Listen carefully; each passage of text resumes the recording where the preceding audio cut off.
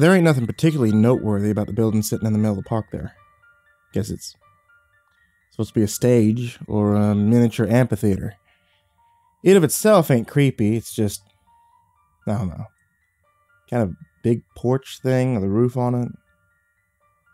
What's creepy about it is the back.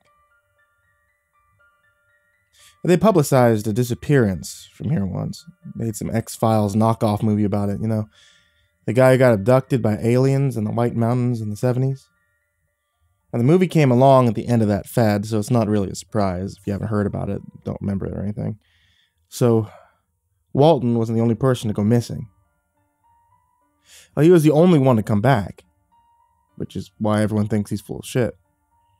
At the back of the building is this monument to all the people who have disappeared from this town. Everyone does this thing where they go and they hang up outfits, the whole deal, like someone's still wearing them. And they pin them there. Probably 30 or so sets of pants and shirts and stuff stuck to the back of this thing, mostly little kids' clothes. And in case I have to spell it out for you, that's like 30 people who have straight vanished from this place. Started before Walton. No one said anything about aliens until he came back. No one's really said anything about aliens since, I guess. I mean, he says it all the time, but whatever. So we got this call out to do this job, my dad and I. It was one of those days, gray skies, windy, air was heavy like it wanted to rain but couldn't. It looked like a septic sinkhole had started to open up underneath the amphitheater. Ain't no septic tank there, but alright. Big pits were spreading out underneath the right side of the stage, and the whole floor had a thin crack running through it. The foundation had shifted. The town council wanted to prevent any more damage from happening. There was a single hole starting to show up around the back. And we had measuring rods.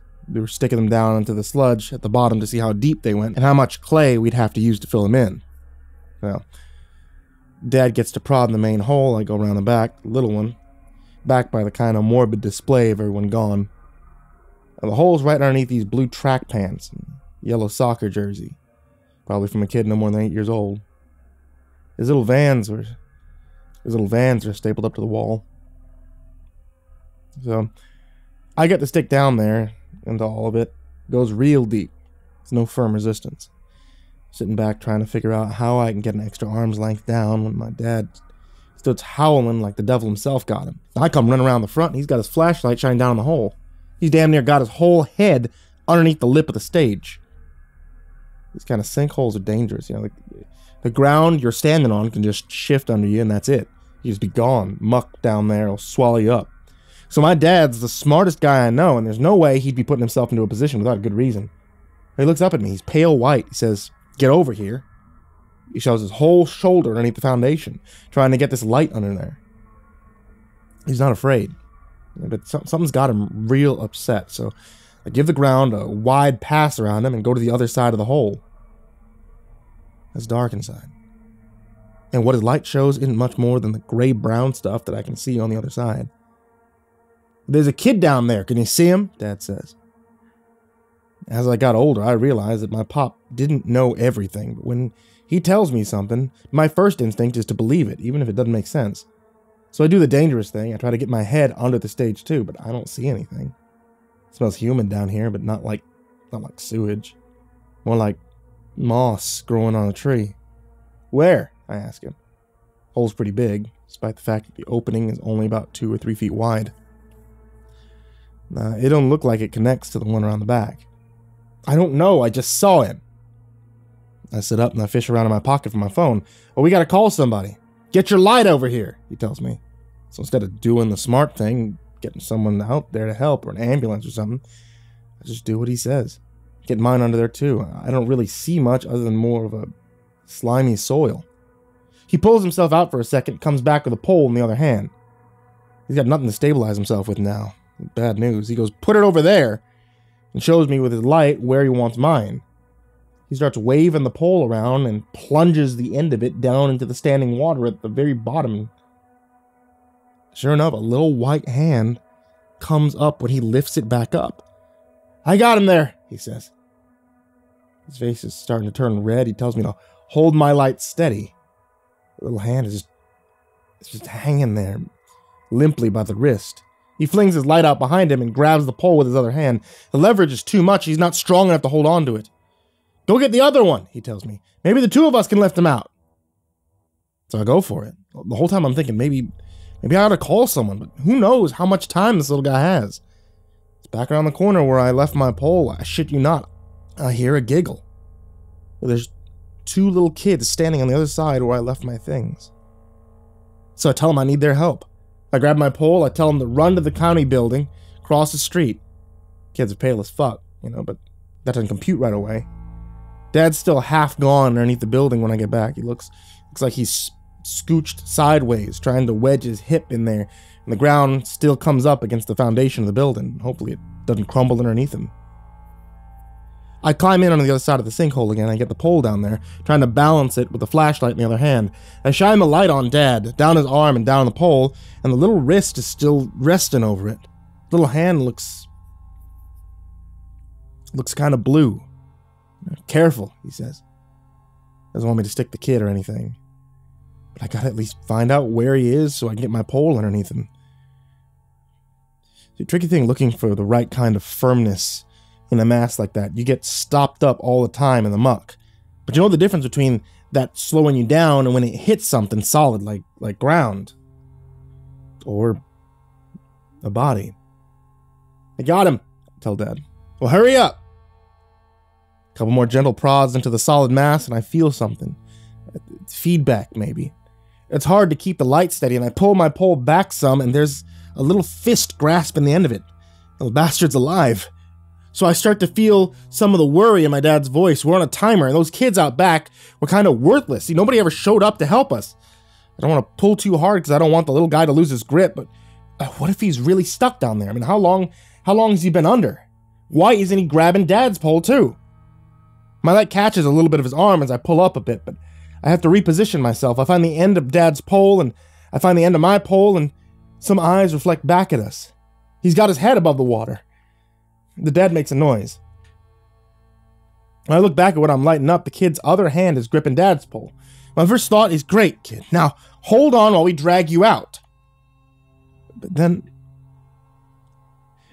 I notice his eyes. They're black. Not lights off black. They're black like the insides of a marble, like a black that goes inward. Sort of like when you're staring up at the sky at night. And that black goes somewhere.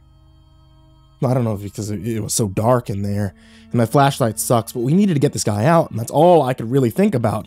That's when Dad calls me by name. He says, John. Real calm like. And I something was wrong. I only ever heard him say it one other time like that. And I wasn't much older than this kid down here, and there was a bear in the woods with us. He says, flip your light up. In that same tone. There's 2, 3, 4 more sets of those black eyes shining back at us. These kids are pasty, too. And that's when I put 2 and 2 together, and I realized those ones around the back was off. Dad goes, there's so many of them, how the hell did they get down here? And I hear him wiggling.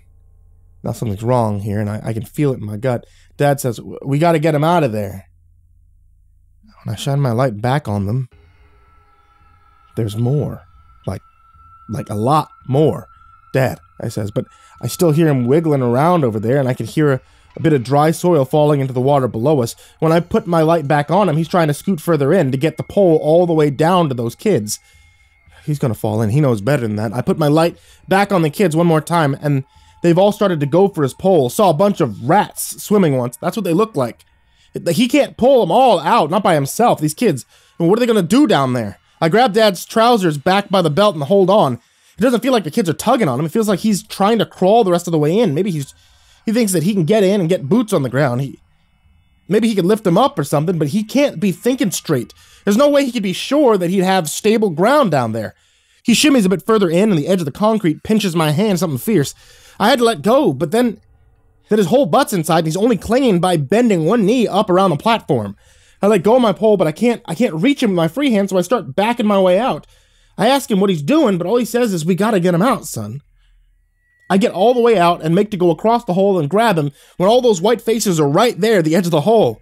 All right up where I just was, right up by his thighs. I can't move. Those eyes are meant to swallow me up.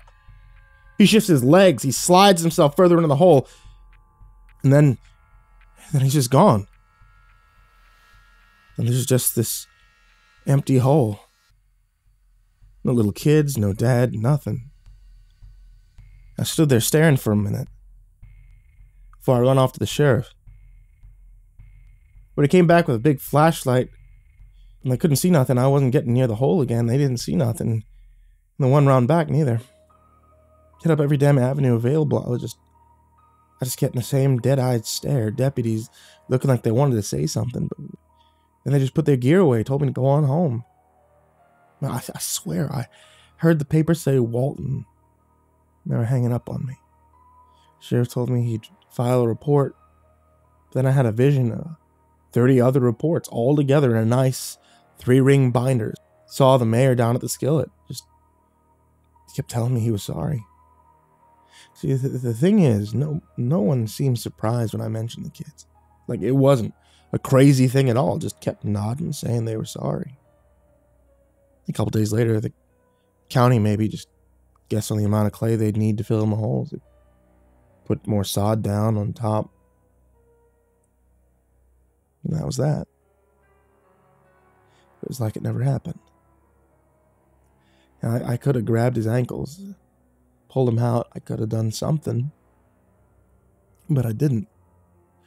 Mom and me went back the next week. Hung him a pair of his Wranglers. And a t-shirt. Around back of the building.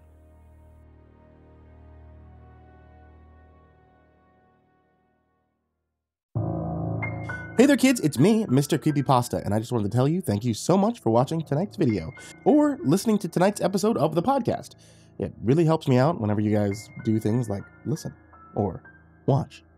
And it really helps if you guys also subscribe to the podcast, or subscribe to the YouTube channel, or do things like clicking the bell, or clicking the like button.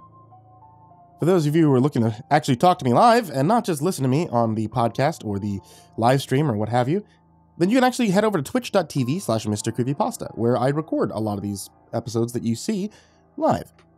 Also, it's just fun for me to be able to interact with you guys, and sometimes we do other fun games. And as always, I want to give a very special thank you to all of my supporters on Patreon. You guys are the ones who help me keep the lights on in the house, as well as allow me to do things like commission brand new stories. In case you guys haven't noticed, we hit that tier. So, a very special thank you to Jordan Alexander Sanchez, Stricken, Chase Burnett, Deanna Kraus, G Weevil 3, Tristain Pelton, 1-800-Nightmare, Acid System, Aaron Stormcrow, Azurine Fox, Bobby Karman, Chris Lovins, Cryptic Nightmares, The Doctor, Daniel Polson, Dr. Stein and Mr. Happy, Eurogore, Freddy Krueger, Fried Chicken 12, Hades Nephew, InfernalOne, James Bruce, James Lowe, Jason VR Wilson, JimboTheHutt, Jordan Nells, Jordan Johnson, Caleb Dougal, Kiri the Sloth, Legit Quad Feed, Liam Newman, Lisa Cottrell, Marco Takes Dabs 420, Michael Scharbrough, Nico Kayo, Nina Smith, Prozac and Pancake Appreciation Society, Rafael Rodriguez, Robert White, S-Man, Sky Harbor, Snails Burnett, Talon Karlik, The Ginger Bros, Trace Miles, Tsuji Campbell, Tynannie, Unknown Nobody, Andre Garcia, Brianna Wright, Brian Ace, Caspian, hogunkji, and Someone You Love. And also a very special thank you to everybody who's down there in the description down below. All you guys who are listed as Patreons and everybody who's even supporting for just $1, I really love and appreciate you guys. And if you want to join them, you can always head over to patreon.com/MrCreepyPasta. Even $1 a month, honestly, it keeps the show going. So thank you guys so much. And to everyone out there, sweet dreams.